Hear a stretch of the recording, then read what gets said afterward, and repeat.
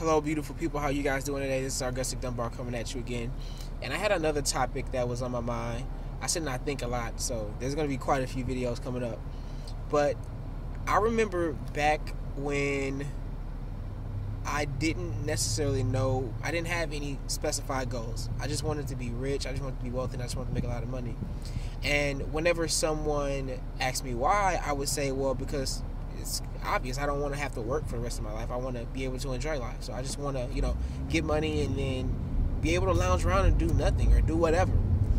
And I have since learned that that's just a myth. It's a fairy tale. No one does that. No one who aspires to be more and do more and is super ambitious gets money and then sits around and does nothing. Okay? No one. And I like to give you guys this example. I've had the pleasure of making an acquaintance named Rick Grady.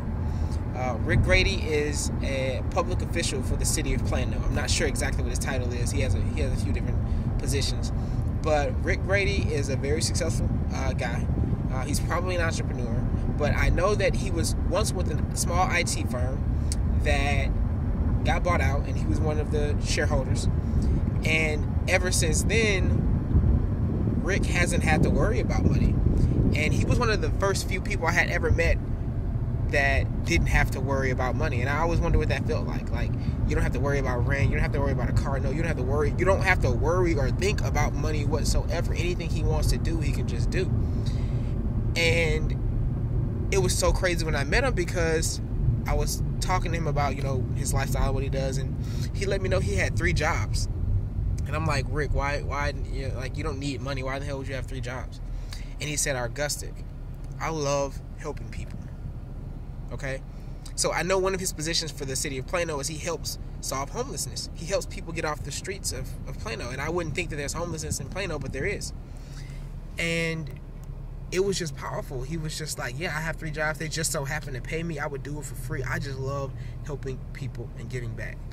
And I thought that was powerful, guys. And I sat and I thought, man, that is so selfish of me to just want to get, wealth and then just do nothing with it, not give back and not help people, right?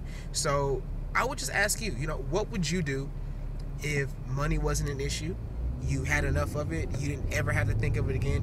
How would your day look like? What would your lifestyle look like? I think that we get so caught up sometimes in making a living that we forget to design a life, right? We get so caught up in the day-to-day, our concerns, our complaints, our problems, our fiascos, and we don't stop to think, like, what do I want out of life? Who do I want to become? Who do I want to associate with? And what things do I want to do? What do I want my legacy? What do I want my legacy to look like? Right? So I don't want you to just, like and subscribe, which that'd be great too. But I want to actually, hear your feedback. Post a comment below and let me know.